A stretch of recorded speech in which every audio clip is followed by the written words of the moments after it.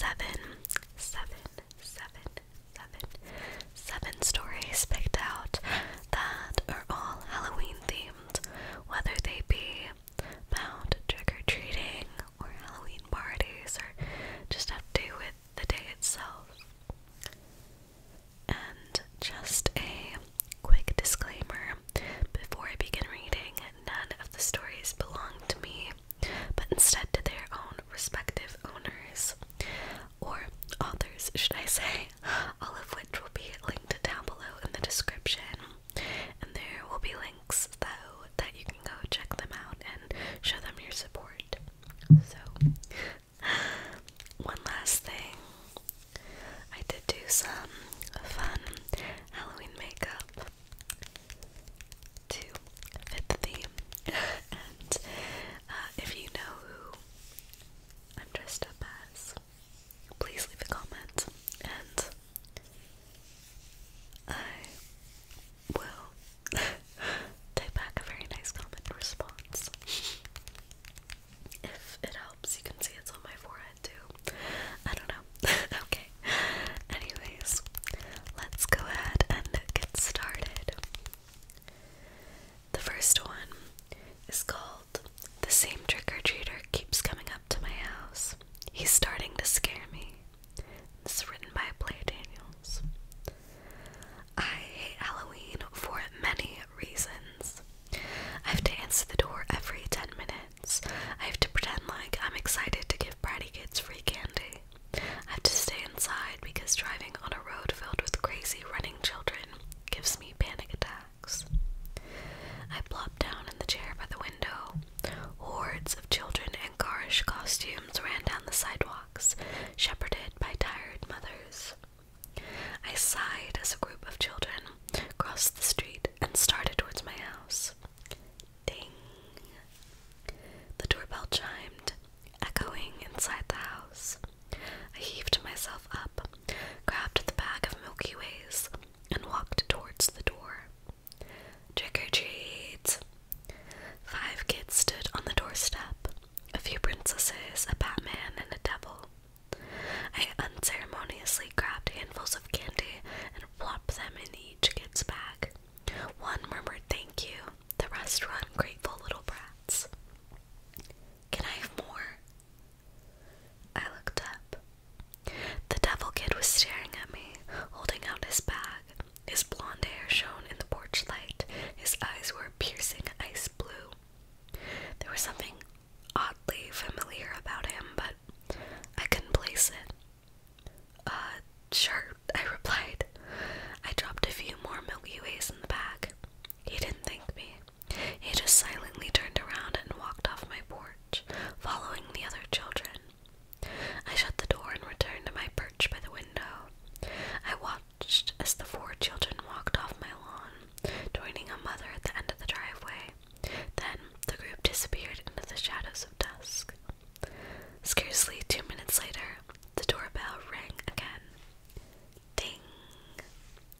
I grabbed the bag of Milky Ways and tromped to the door. I straightened my blouse, plastered a smile on my face, and swung the door open. Trick or treat! A similar mix of kids. 2 Elsas, Marshall from Paw Patrol, and a ninja. "How scary you all look," I said.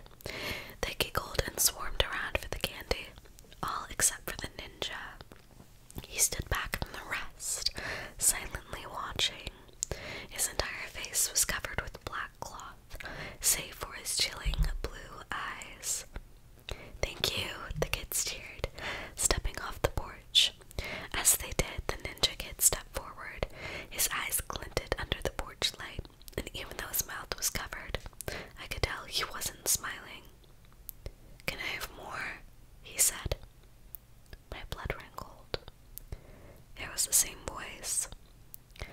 I stood there in the doorway, frozen. The Milky Way bag hung limply from my hands. There's no way he could have changed costumes that fast. How could it be him? It must be some sort of joke. "Can I have more?" he asked again. I snapped out of my thoughts. "Sure, of course," I said. I threw a large handful of Milky Ways in his plastic jack-o'-lantern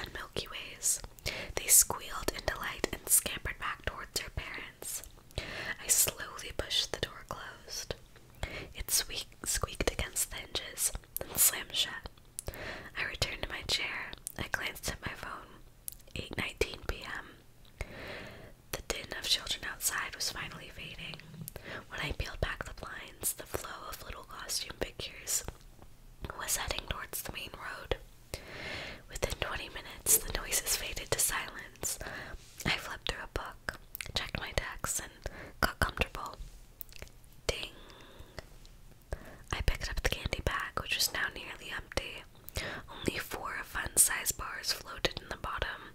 I hope it's not more than 4 kids. It wasn't. It was just one child. He was wearing some sort of werewolf costume. The outfit was black, tufts of fur haphazardly taped to his body. On his head was a hideous mask. The plastic snout was contorted into a snarl, revealing yellow teeth.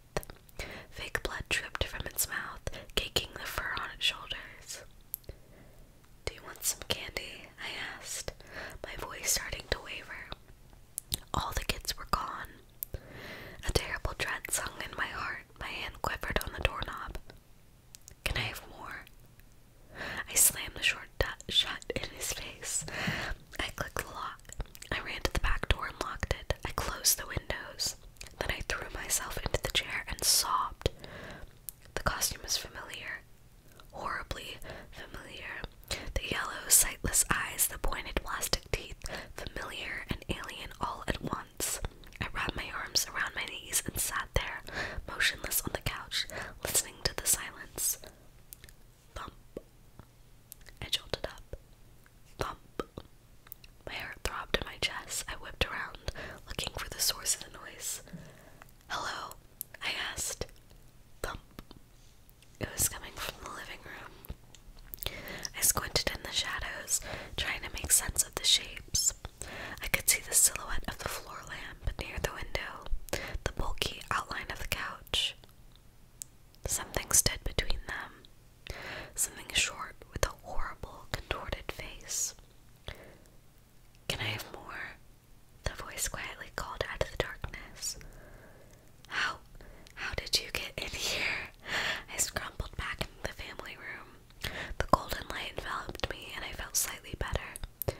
"He's probably just some lost kid," I told myself. I'll call the police. They'll find his parents. It's all just a misunderstanding.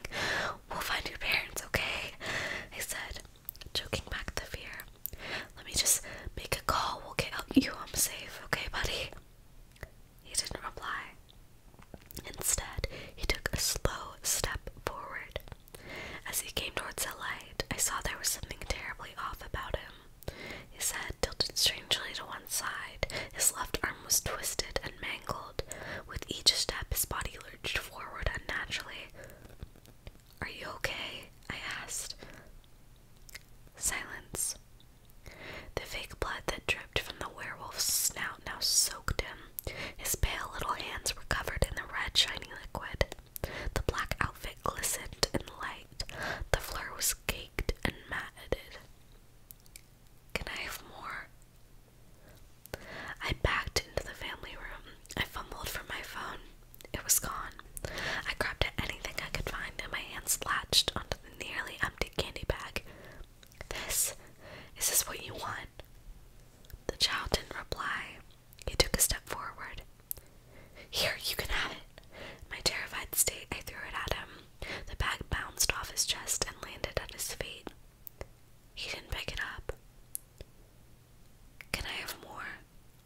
"I gave you more." He looked at me with those horribly familiar yellow eyes. Then he stopped. He stood just a few feet from me, bloody hands hanging stiffly at his sides. I took a step back and hit the wall. I was cornered. "Who are you?" I yelled. My plan to stay calm and call the police was long gone. I descended into panic. "Why won't you leave me alone?" The tiny black pupils fixed on me, and he spoke. For the first time, he didn't ask for more. "Do you remember me?" "What are you talking about?" "Do you remember what you did to me?" His high-pitched, lisping voice was muffled through the mask. "Do you remember what you did 1 year ago?" 1 year ago. 1 year ago on Halloween night. How could I forget? I was storming out of my Drew's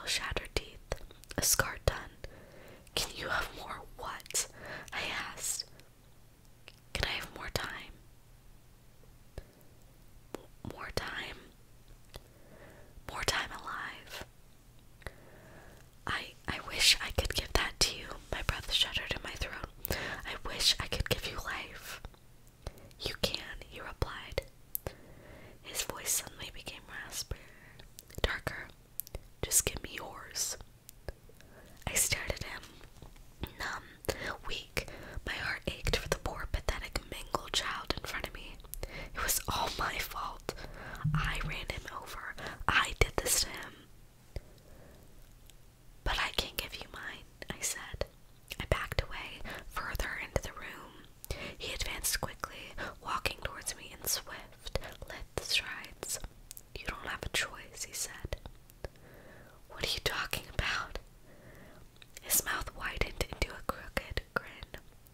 Trick or treat. I bolted for the door. I yanked the door open, ran out across the yard, screamed into the night. I didn't stop until one of the neighbors found me, standing in the middle of the road, absolutely incoherent. That was 1 year ago. In 2 days, it'll be Halloween again. I've already seen him, a small black figure across the street, dressed in all black, watching me, waiting, wearing a hideous werewolf mask. Okay. Next up is going to be, I think, called Pretty, which was written by Crave Knight. I had to work Halloween night, but my wife and some of her co-workers got dressed up and went out to the clubs. My wife loves Halloween. She loves wearing costumes and seeing other people wearing costumes, and she's just into the whole scene. She loves sick and twisted horror movies like Saw and The Human Centipede and shit like that. She went out that night as zombie Amy Winehouse. At the clubs, there was the usual sea of people. Most were in costume. Most of the girls wore sexy, skimpy, and revealing costumes, while guys' costumes ranged from superheroes and video game characters to zombies and evil clowns and everything in between. According to my wife, there was very few scary costumes, but one guy did stick out in particular. As my wife put it, he managed to be, quote, super fucking creepy without really trying at all, unquote. He stood off by himself in the club, a total wallflower, which made the whole effect he was going for that much creepier, I suppose. He really wasn't wearing a costume. He was in jeans and a pea coat, basically the sort of clothes you would expect someone to wear on a typical autumn day here in our city. He was just wearing a mask.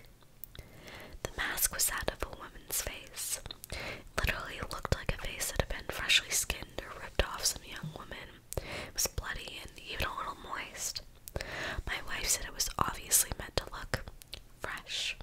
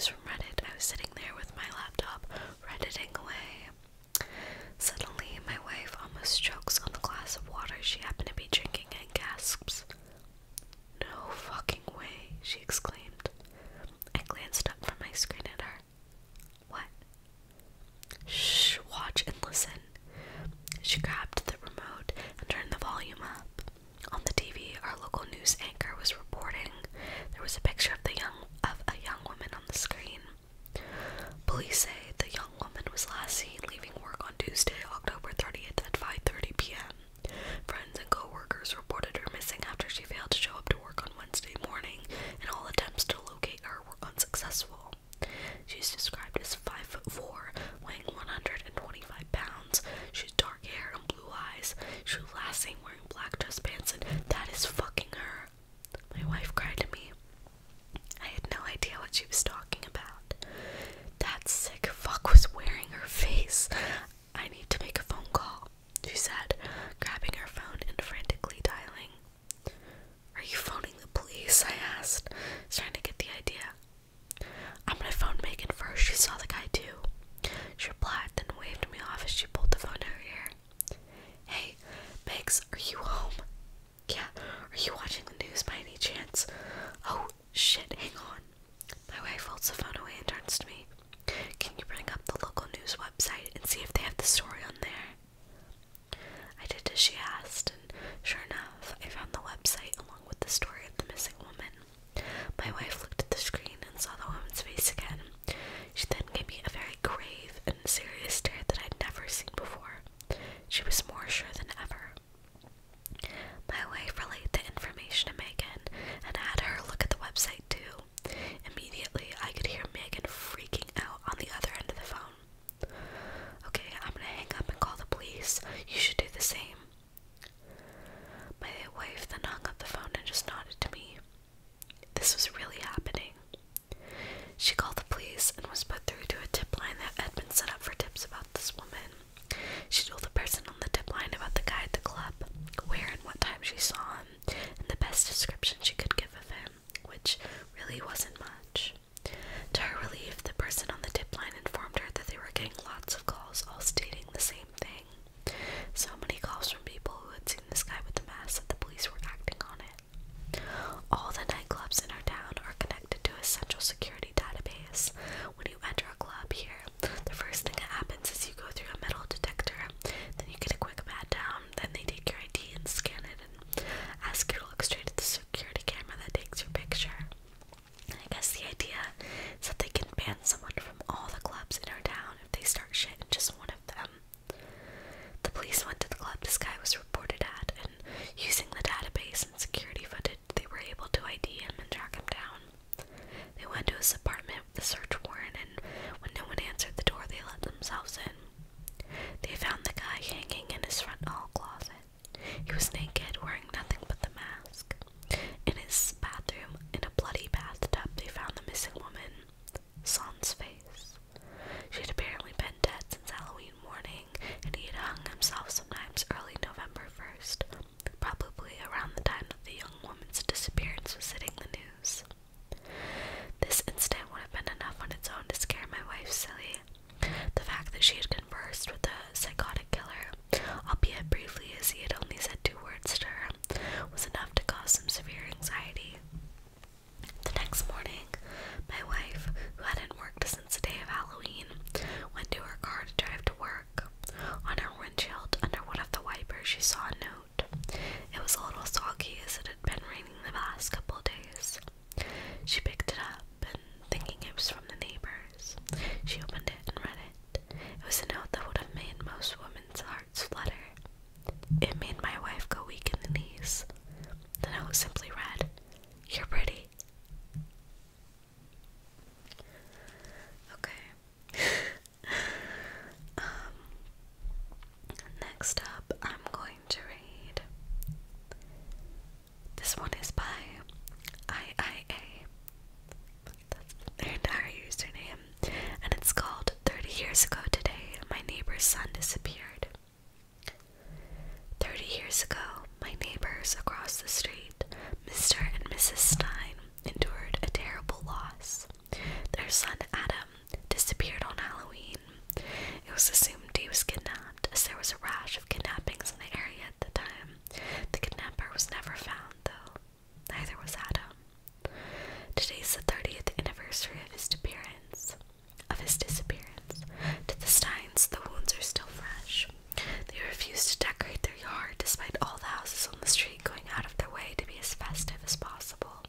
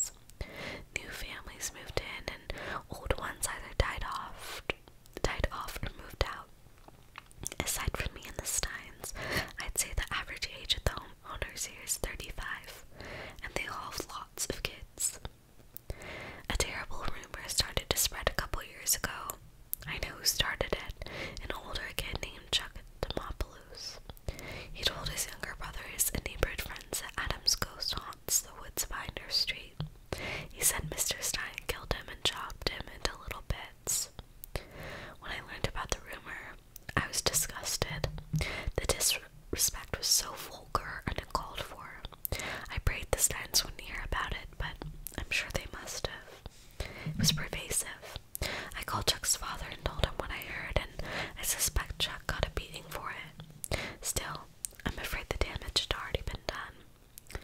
Despite pitying the Steins, I didn't express my sympathy by refusing to decorate my house and yard. I love Halloween. Always have. I like to see parents beaming from the street while their kids nervously ring doorbells and collect piles and piles of candy. The spirit of the season keeps me feeling young, despite being well past my prime and having to deal with high blood pressure. Being an old-timer has its perks sometimes. I have Halloween decorations they don't sell anymore. Ghoulish stuff like hangman's nooses, things that are too politically incorrect for stores to sell. I firmly believe Halloween shouldn't be sanitized. It should be scary and unsettling. That said, there needs to be an emotional component too. Not just blood and guts for the sake of blood and guts. There needs to be poignancy. Something that'll stick with you after you see it. That's why Adam helped me decorate. After Dad died in 1989, I emptied out his safety deposit box. There was an envelope with a note and a Polaroid photograph. All the note said was, I caught him snooping around the cellar. I had to teach him a lesson. The photograph was a fresh cement drawing on the basement wall. In the middle of the night, I went into the cellar and cut open the wall. Adam's body was inside. My instinctive reaction was to call the police, but I was terrified I'd be arrested. They'd never believe the note. So I sealed the wall. After a while, I stopped thinking about the dead boy in the bowels of my house. Many years later, after talking with Miss Stein about Adam on a Halloween afternoon, I knew what I had to do. I took his remains out of the wall in 2014. He was only a skeleton at that point. I separated the bones, splashed them with fake blood, and incorporated them into my Halloween decorations. First I was worried. As the days went by, though, I realized I didn't need to be concerned. The bones blended in with the rest of my decorations, just more festive material and a neighborhood chock full of it. This morning, when I went out to get the paper, Mr. Stein was doing the same. We met in the street and chatted for a while. We talked about the Cowboys game from last night, and he mentioned his wife and made a spectacular coffee cake that he'd bring me a piece later. I smiled and told him that'd be real nice. Before we parted ways, Mr. Stein said, I never told you how much Shannon and I appreciated all the help you gave us back when we lost Adam. We know how busy you were. It's been 30 years today, you know. 30 years. I felt guilt and sadness wash over me. I'm sure he's in a better place, I told him. He nodded and I saw tears in his eyes. He was a good boy. I know wherever he is, he's watching over us. We hugged briefly, then went back to our respective homes. I walked up the driveway, past the ghosts dangling from my trees by their nooses, and headed up my front steps. I looked at the skull hanging above the doorway. It was pointed at the Stein's house. Watching.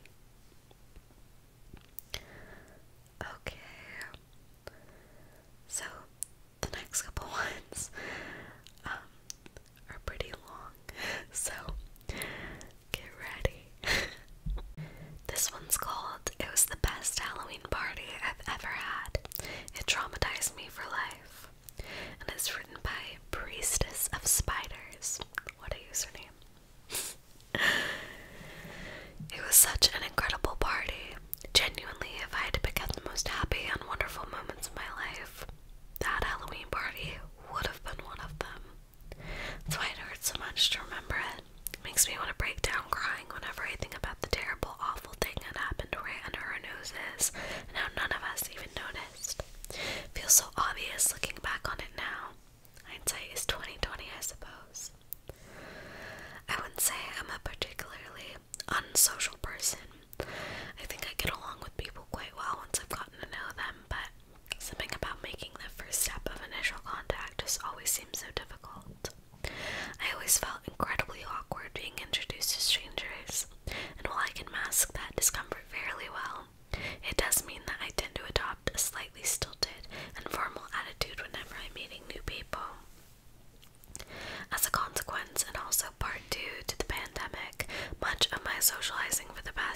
spent online. The awkwardness is still there, of course, but it feels so much less uncomfortable when the people I am being introduced to are just text on a screen. However, this does mean that most of my friends tend to live quite far away. A handful of them do live within about an hour's drive of me, so we tend to hang out whenever it's possible. At least we used to before the party. Nowadays, it just feels wrong. It was on one such meetup with 3 friends of mine that we discussed the possibility of throwing a big party of some sort. We all navigated the same general social circles, and we had considered for a while inviting down the myriad online friends we had acquired over the years, at least the ones we trusted. It was I who suggested we host a party on Halloween. From there, the discussion swiftly turned to themes, since what kind of Halloween party wouldn't have a theme? Jessica suggested that we host something inspired by mythology and ancient history. She had always been quite interested in legends, myths, and classical literature of all kinds, and I recall fondly our discussions of Beowulf, the Epic of Gilgamesh, and the Romance of the Three Kingdoms. As much as I would have liked to indulge her, the others pointed out it could be somewhat of a niche topic, and so the discussion continued. Sadie, Jessica's girlfriend, suggested something themed off of horror films. Sadie had, partially at my encouragement, been on a bit of a horror movie kick as of late, and we had enjoyed spending time rewatching some of the old classics together. It seemed like a solid theme, and Jessica and I were almost set to agree on it, but then it was Jake that suggested his idea. In any queer friend group, there is typically one straight member who's been deemed safe by the others. Jake was that friend. We all considered him trustworthy and never really had to worry about him putting his foot in his mouth, whether the conversation veered towards a rainbow hue. I'd have expected Jake to suggest a historical theme, given his degree in military history, but instead he advised that we go for a traditional sort of Halloween party, popping for apples, carving pumpkins, that sort of thing. The rest of us immediately agreed that this would be the best course of action. Not only would it mean that none of the attendees would have to adjust their costumes for the occasion, but also none of us had ever attended such event, and the novelty of something simultaneously nostalgic yet alien was the perfect combination. Instantly, there was discussion of activities, decorations, and whether or not we should pull together our funds to get a fog machine. Now, obviously, the 4 of us didn't plan out the entire party in one night. We still had to figure out who we trusted well enough to give Jessica's address to. It was decided early on that her house would be the most suitable for hosting.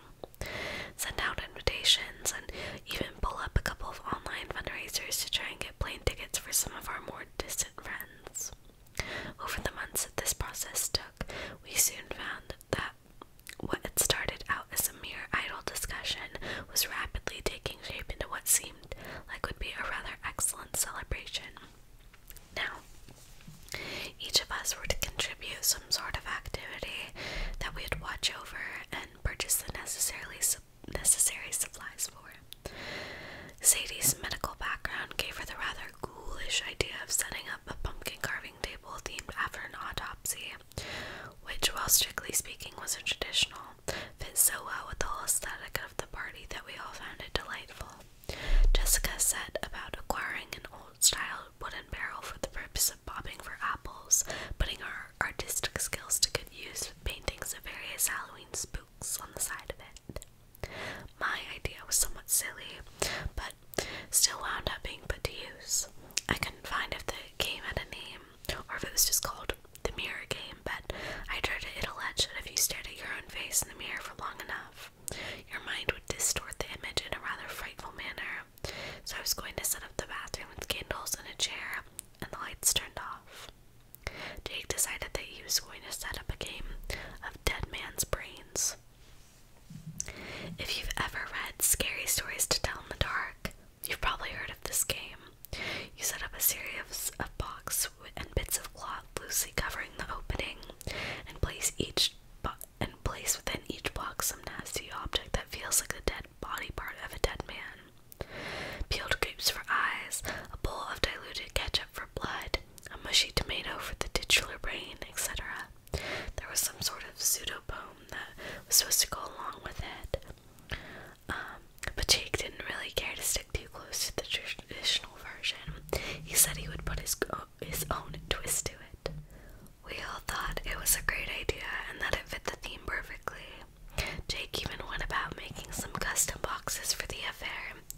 each labeled with the body part in question, deciding that his version would consist of eyeballs, guts, heart, fingers, and of course, the titular brains.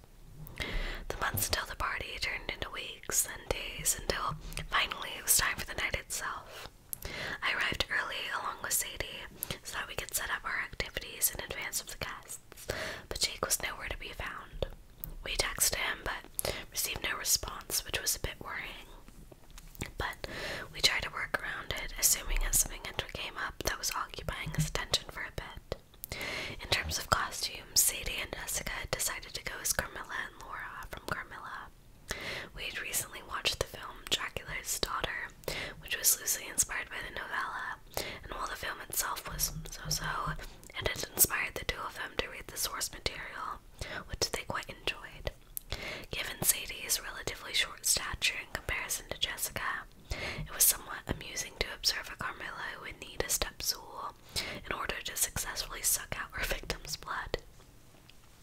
As for me, I had chosen to dress as the witch Keziah Mason from Lovecraft's tale, Dreams in the Witch House. It was a simple matter of getting some Puritan-esque clothes, a ragged gray shawl, and a small toy rat with the bearded face of an action figure swapped for the head.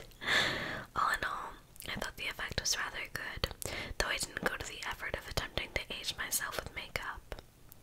Jessica's apple popping station and Sadie's pumpkin autopsy table were set up quickly, and I went about preparing all the necessary alterations to the bathroom. At this point, the first guests were expected to arrive, and we were all growing increasingly concerned by Jake's continued absence. We tried calling him, but were directed straight to voicemail. Of the four of us, Jake was usually the most punctual, so this was very strangely out of character. We decided we would have to start without him. Not that we had much choice in the matter. As soon as we had said this, our first guests began to pour in.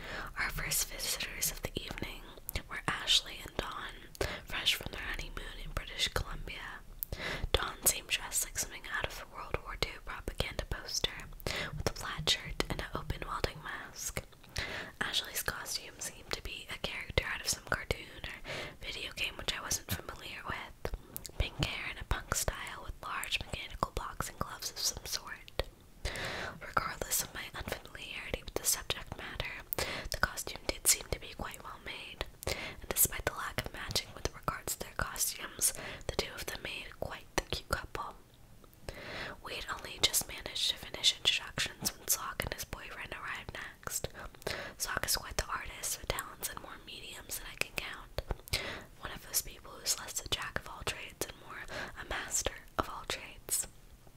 It seemed he had turned his artistic skills towards papier-mâché most recently, as the costume he wore seemed primarily made using a technique. It was some sort of monstrous beast, all fangs, claws, and scaly skin, and though it was quite impressive, I couldn't quite discern if it was meant to reference something else, or if it was an original creation of his. Sock's boyfriend, whose name I can never recall, simply wore a cheap mad scientist outfit, complete with goggles and long black gloves. He was a rather short, anxious gentleman, a mycologist by trade if I remember correctly, and while he did seem to enjoy himself as the evening progressed, he tended to just hover around his boyfriend nervously. Next came Carlos and Elizabeth, the two of them sharing a ride to save money. Both had just landed after extremely long flights, Carlos from Brazil and Elizabeth from France, and it was clear from their bleary eyes and occasionally spacey looks that they were jet-lagged to hell and back. Carlos hadn't really had time to get any sort of costume ready, so simply wore some nice tweeds and a sign hanging from his neck reading, "I'm a human puppet." Meanwhile, Elizabeth had managed to put on some clown makeup. In spite of their tiredness, the two of them seemed to perk up quite quickly, as this was the first time any of us had had the opportunity to meet up in person with them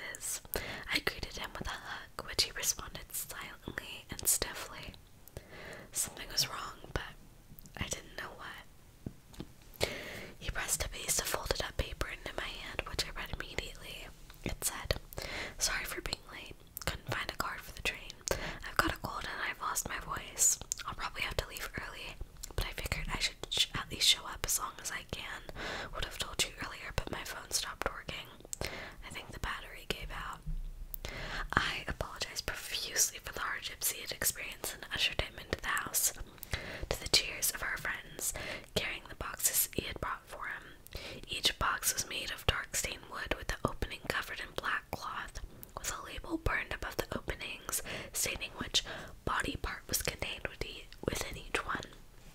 It was really quite impressive, and I complimented Jake on his handiwork, to which he simply nodded.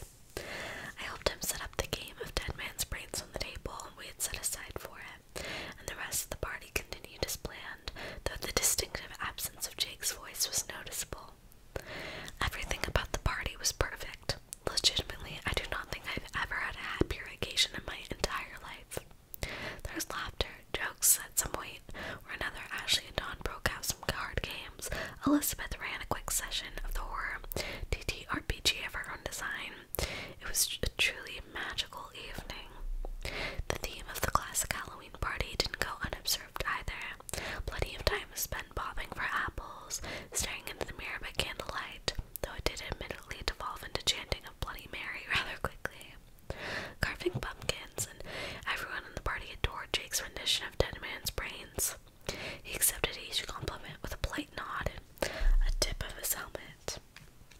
There were 5 boxes, labeled eyes, guts, fingers, heart, and finally, brain. I've always been somewhat squeamish when it came to rotten fruit, raw meat, and other inedible foodstuffs, and what I felt in those boxes quickly triggered that latent disgust. I only managed to get to guts before I had to dip out, laughingly explaining that I would vomit if I had to undergo the whole thing. There were many jokes about me being a pussy, but I wasn't pressured into doing the rest of it. We'd already planned to make the party into a sleepover since we didn't expect anyone to shell out the money for a hotel. As the evening wound down, out came the air mattresses and pillows. As soon as it was clear that the more active part of the evening was coming to a close, Jake quietly excused himself, handing a note to Jessica thanking her for hosting the party. We all gave our fondest farewells to him, each of us hugging him in turn, and he left with a final wave and a cheerful salute. We all slept soundly that night, happy from the company of friends and tired from a night of childlike innocent fun. It was such a perfect party, and despite what I know now, I still find myself reliving that night over and over in my head, remembering how happy and content I felt. Everything changed in the morning. I'd woken up earlier than usual, nose wrinkling due to an unfamiliar stench. I got up to investigate, more intent on getting rid of it so that I could go back to sleep than getting up for the day proper. The smell came from the boxes, a rotten, sickly odor, the scent of meat just beginning to spoil. I remember mentally kicking myself for not reminding Jake to take them with him when he left. I put on a pair of rubber gloves and reached inside, trying not to gag. I started with the box labeled eyes. I must have woken up the whole neighborhood with my screaming. The police were there within 15 minutes to take our testimony. They kept asking everyone for a description of the suspect, what he looked like. We just had to shake our heads and tell them we didn't know, that we couldn't tell who was underneath the gas mask. Hell, we didn't even know if the he was a he. We didn't see their face at all. They took the eyes, the intestines, the severed fingers, the heart, and the severed head with the top of the skull neatly removed as evidence, but I imagine Jake's family were swiftly given custody of the remains shortly afterwards.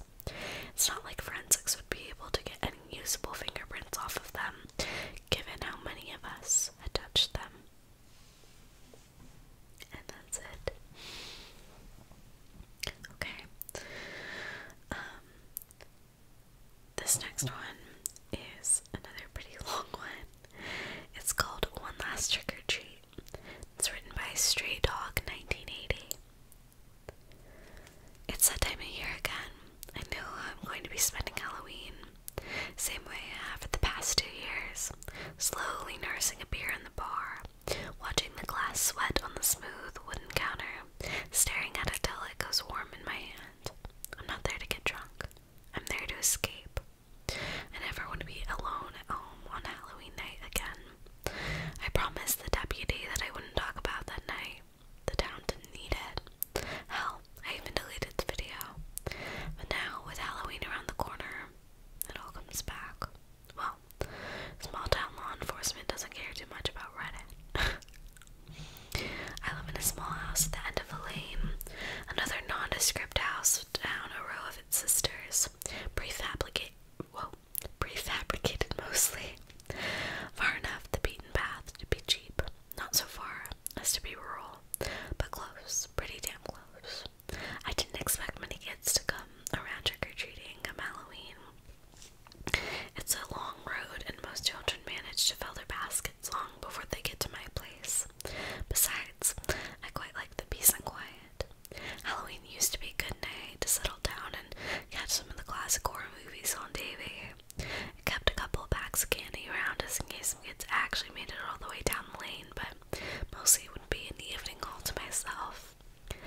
can't quite remember what I was watching that night. Probably because I'd been enjoying an after-dinner beer and I may have gotten carried away, dozing off after one too many. I woke up at the start. My beer had gone warm on the side table, my hands still curled around the can. I winced as I unwrapped my fingers. Something had woken me up. The TV droned on in the background, the senseless drivel of the late-night programming flickering across the room. Maybe it was just some high school kids out after some Halloween party on the streets making some noise that woke me up. I checked the time, past midnight.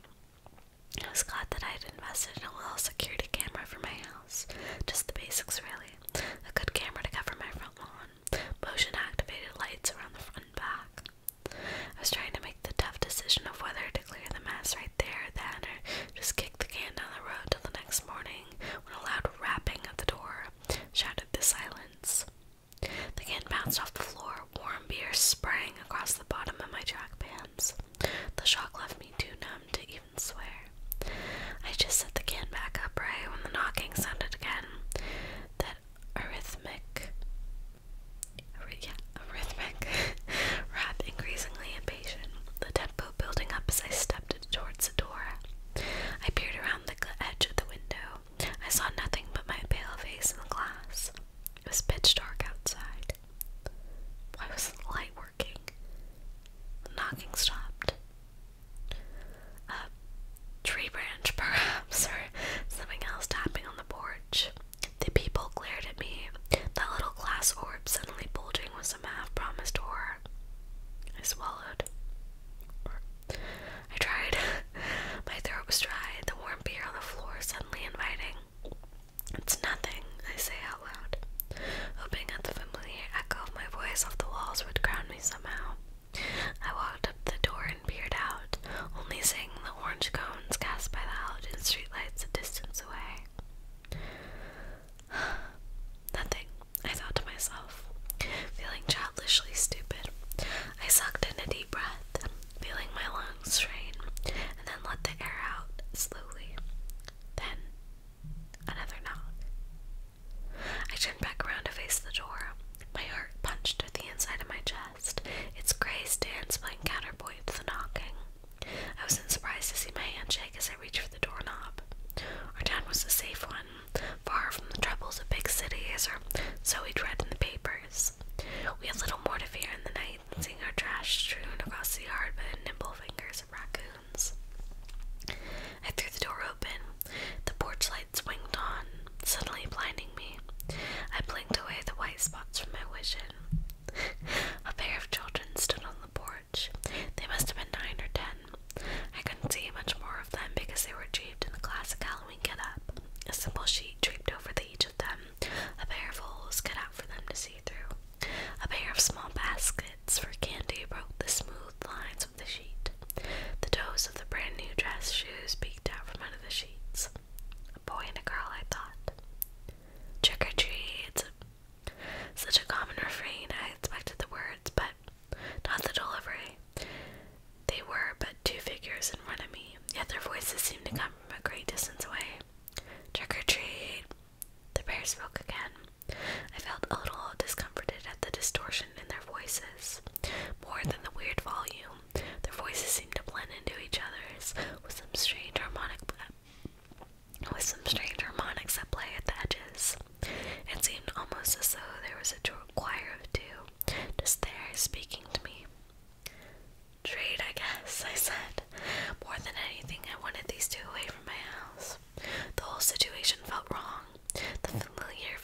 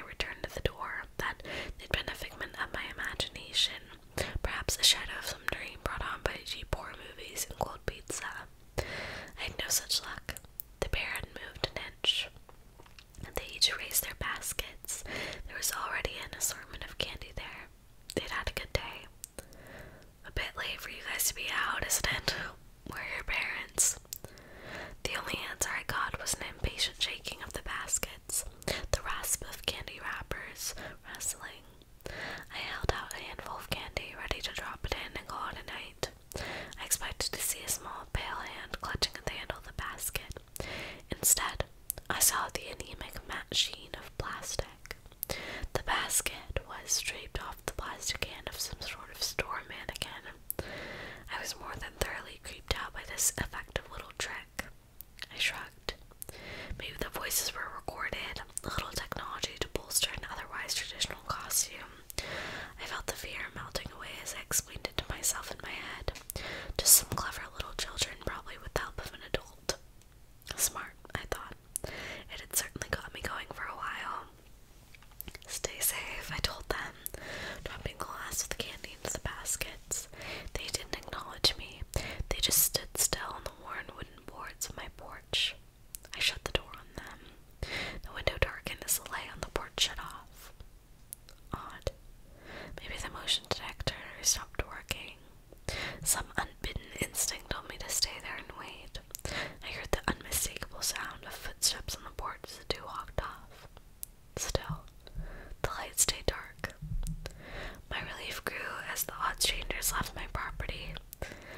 Still, something didn't sit right. Something wasn't right. The light was working. It turned on when it detected me. It saw me. It didn't see the kids. The sensor was working.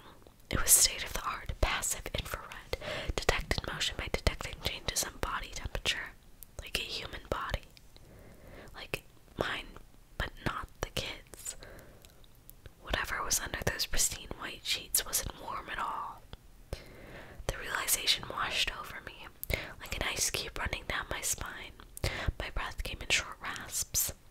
I had to see, I had to know. I could barely bring my hand to the curtains. They were shaking so bad.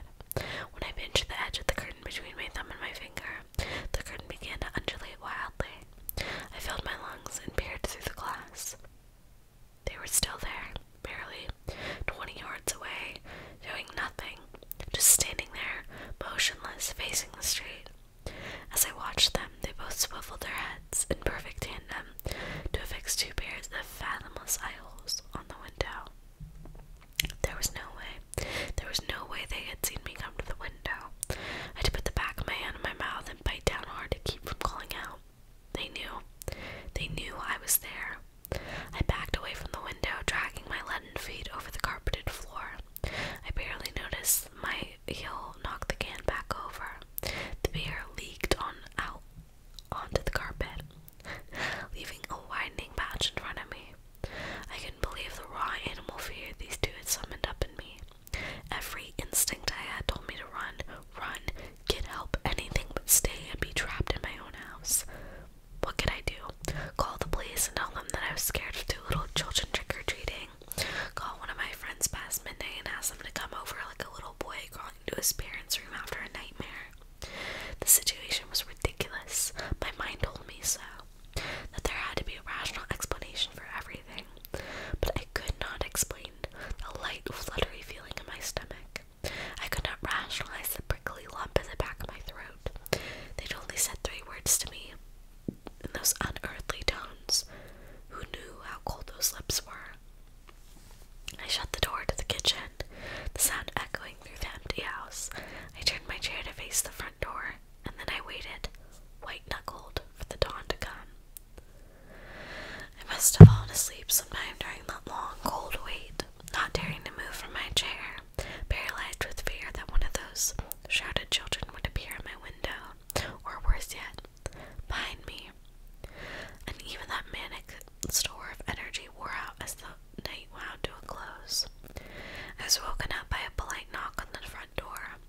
I sat bolt upright, nearly falling out of my chair. I stumbled to the door, the hint of the dredge from a few hours ago still lingering like a stale funk in the air. I checked the peephole again. This time I was confronted with the well-scrubbed face of one of our town deputies. We'd been to school together. It was a kind of smallish town where almost everyone your age if they had history there. He was an earnest man, tough but fair. "Good morning, officer." "Good morning," he replied. Sour look on his face told me it was anything but that. His nose twitched as he took in the stale, sour smell of beer steaming off the floor in the morning sun. "Had a good night last night?" Thought back to the night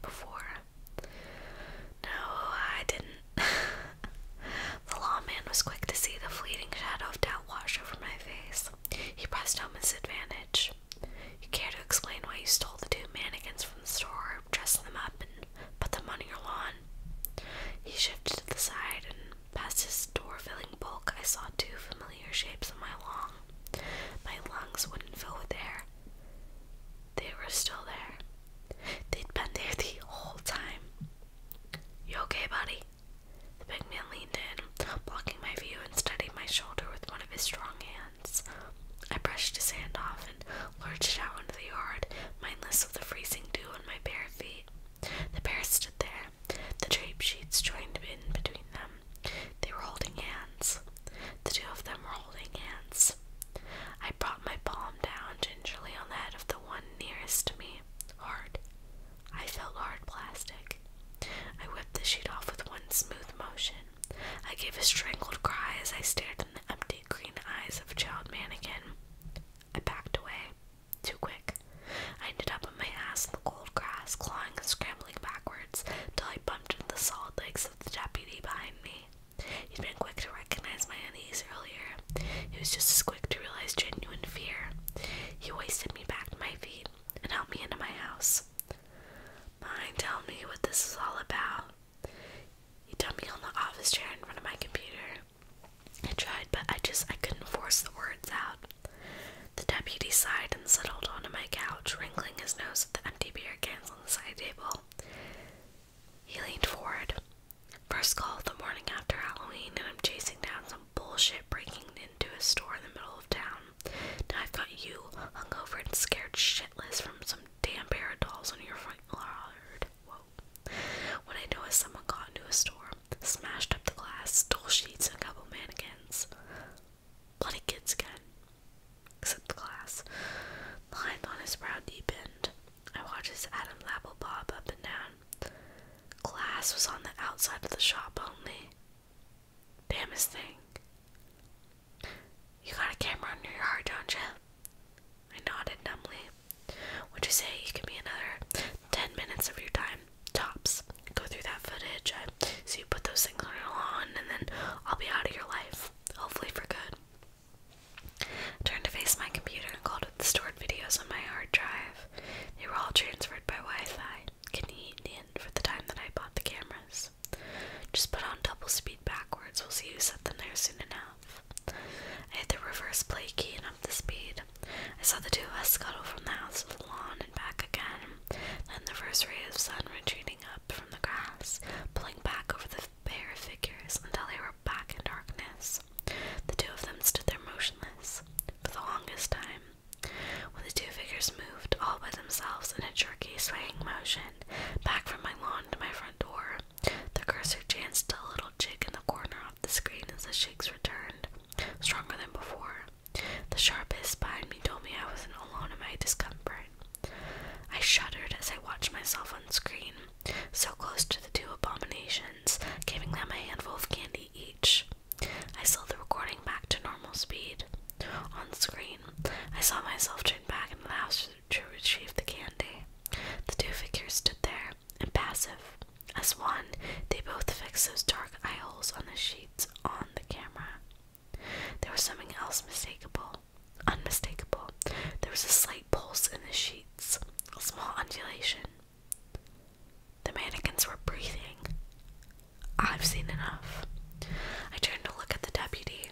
His face as white as the sheets on the shrouded figures on the screen, his hand tight around the grip of his sidearm. That, of all the things, scared me the most of all. A symbol of law and order who had seen the worst of what our little community had to offer, just as scared as I was, and ready to pull a gun in my house. I clicked, the window shut up, and got up. I wandered over to my cabinet. I pulled out a pair of tumblers and a bottle of the good stuff. The bottle gave a couple contented glugs as I sloshed the rich golden whiskey into the glasses. I set one down in front of the other man and took a sip from my own glass. A lawman could lose his job drinking on duty. The deputy didn't hesitate when he emptied half his glass. He didn't look at me when he spoke.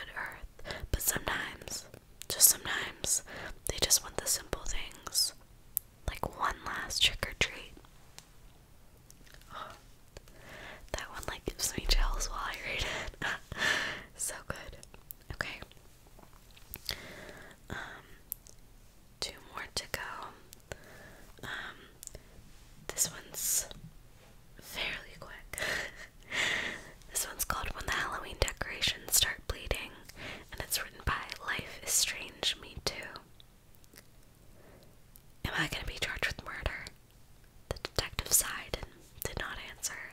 His eyes were tired, haunted. "Just help us get to the bottom of this," he said. "Okay," I answered. "I'll do my best." I could hear the tremor in my voice. I hadn't stopped shaking since it happened. I had a strong drink to settle my nerves. It hadn't worked. "Let's start at the beginning," said the detective. "You were having a Halloween party." Yeah," I said. "We do it every year. We take turns hosting, and the whole block participates. Here it was our turn." "So you're the one who set up the decorations?" "Yeah," I said. "Oh god, that sounds bad, but it wasn't just me. It was lots of people. I was mostly just supervising." "Can you give me a list of who was involved?" Yeah, it was I'm sorry, I'm all over the place. Just give me a moment to calm down. I can give you the list." "That's okay. We can come back to that." Okay. "So, who was it that set up the scarecrow?" "It was me," I said, "but I didn't, fuck, I mean, I didn't do that. I set it up the night before. Someone must have come in during the night and, oh god." The room swayed and my breath came sharp and fast. My heart ratcheted up its pace to breakneck speed, and darkness began to close in around my vision. "Hey," the detective said, "just calm down. You're hyperventilating. Take long, calm breaths." I did as he said. My heart slowed, but the panic remained.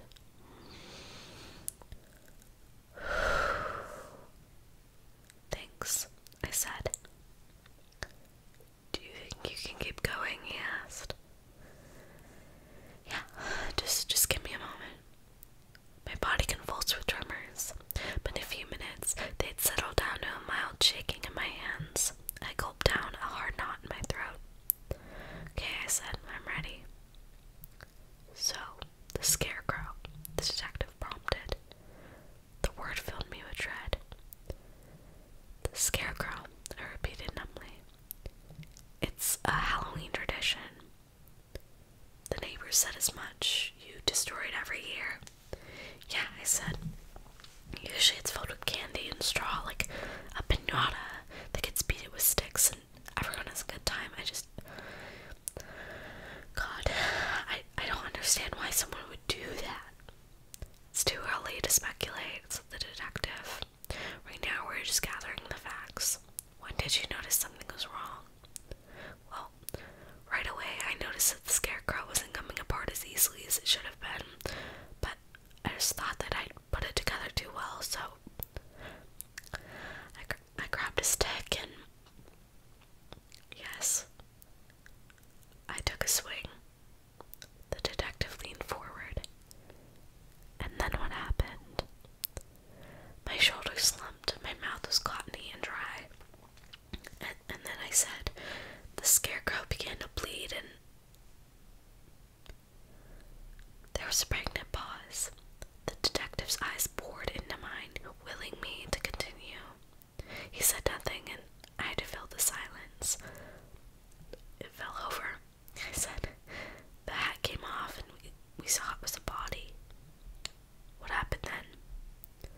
"The kids started screaming. One girl started, the Oakley girl, I think, and they all went off. The other parents and I pulled them all away. We called the police, and well, that's it. You know the rest." The detective scribbled his last note and closed the full-top notebook he'd been writing in. His eyes were hard, dull gray stone, impossible to read. When he spoke again, his words were measured, careful. His voice was soft. "What interests me, Mr. Johnson," he said, "is that you haven't asked about your wife." The question caught me completely off guard. "My wife," I said. "She's out of town." "Oh god, she's gonna freak when she finds out what happened. She hates the block Halloween party enough as is." "Your wife is out of town," brought up the detective. The question poked a fresh wound. "Yes," I said, forgetting my fear in a moment of irration. "She and my son are spending the holiday with her parents in Virginia." "Seems strange," the detective said. "A family spending the holiday apart." "I get the feeling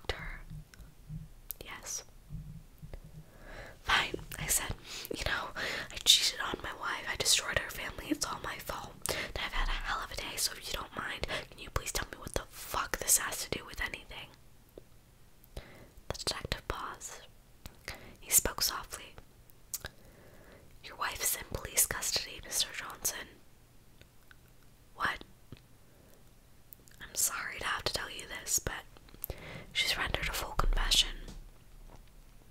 A full confession for what? What the hell are you talking about?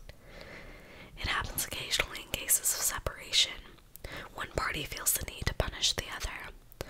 Unfortunately, the children are sometimes used as a tool to that end.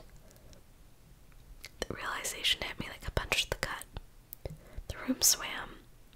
Bile rose in my throat. Oh God. Oh God, no. I'm afraid we have positively identified the remains as belonging to your son, Ben, he said. The scream died in my throat. I blacked out. Okay, on to the last one. This one is another pretty long one, and it's written by Wrong Station. It's called, Since it's October, I thought I should share this story from when I was a kid. My mom struggled with Halloween. And also, if I'm remembering correctly, I think this has just like a quick trigger warning of her, I think, domestic and child violence. Just a forewarning if you're sensitive to that. When I was growing up, my mom would get very anxious every year around Halloween. It started with news stories that always seemed to roll out October 1st. Local police on the local news solemnly warning parents to check every piece of candy their children got, to be on the lookout for razor blades and apples and powdered bleach and pop rocks, as if these were the things that killed guns. Well, as if these were the things that killed kids and not guns or cars or poverty. But my mother was the sort of person who was looking for a reason to be afraid. She didn't like us riding our bikes past the end of the street because she was afraid a stranger might come along. At night, she would check every door and window twice, and then check every closet in the house. Twice, she called the police on the guy from the telephone company because he was hanging around the telephone pole in her back laneway. And so, October always came as a kind of relief to her, because it came as an excuse to let her worst fears run rampant, because the local police and the local news were telling her, "You're right, it's scary, it's dangerous, so be afraid." I say always, but I think I just remember those last 2 years of childhood when she gotten really bad. Dad says it started small, got worse as she became more religious. The year I was 9, we got back from trick-or-treating, and my mom was sitting on the couch, her eyes red, with red streaks all down her face. It was clear she'd been crying from the moment we left. She made me and my sister put down our bags, and we weren't allowed to have any candy until she'd gone through each and every piece. She took so long with each one, checking the wrappers under a bright light and Grandma's crosswords magnifying glass. She wasn't done for hours after we'd gone to bed, enraged. Must have been 3 in the morning. When we woke up the next day, half of our candy was in the garbage because it hadn't passed muster. I pulled a lot of mine out, and when Mom found out, she screamed at me and cried and tried to ground me. Afterward, my dad had a talk with her, and I wasn't grounded, but he apologized and threw my candy back in the garbage. He promised to buy me more, and he did, but bought candy just isn't the same as trick-or-treated for a kid. The year I was 10, things came to a head. Mom didn't want us to go trick-or-treating at all. She had seen it on the news. Satanists were drugging children through the candy. My dad sent us outside to play, but we could hear them arguing inside. Her voice raised, her tears in the low, calm rumble of his voice slowly rising to match hers. They fought for 3 hours. My sister and I just sitting out back on a pile of old bricks, wearing her Halloween costume as the day faded. My sister quietly crying as she told me every few minutes, "We're missing Halloween." At last, the back door slammed and my father stormed out. He had a red mark on his cheek and his jaw clenched. When he saw the two of us sitting out there, his eyes filled with angry tears, and he flung out both of his arms toward us and said, "Come on, kids, we're going trick-or-treating." We each held his hand, and he walked around the house, and when we got out front, my mom was standing at the door shouting, "What are you doing, Frank? You're going to get them killed." He told her very calmly, "I'm taking the kids trick-or-treating, Linda."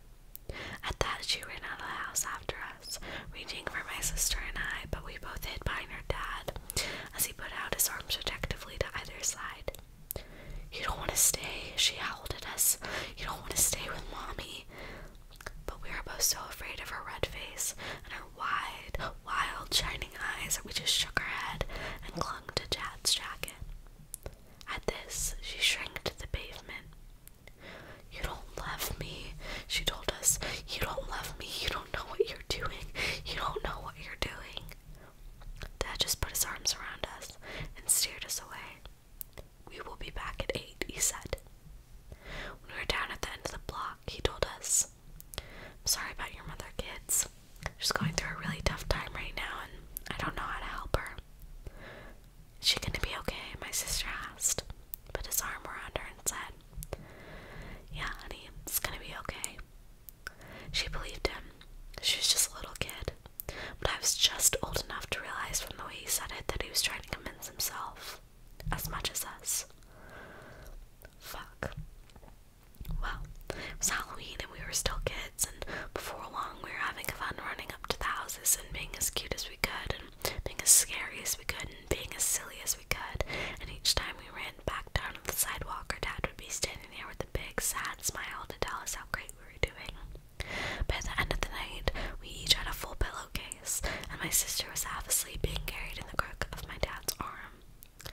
We got home after dark, and I was afraid that Mom would still be lying on the pavement crying out front, but she had gone to her room and didn't come out to bother us, even as we sat on the living room floor and counted out all the spoils.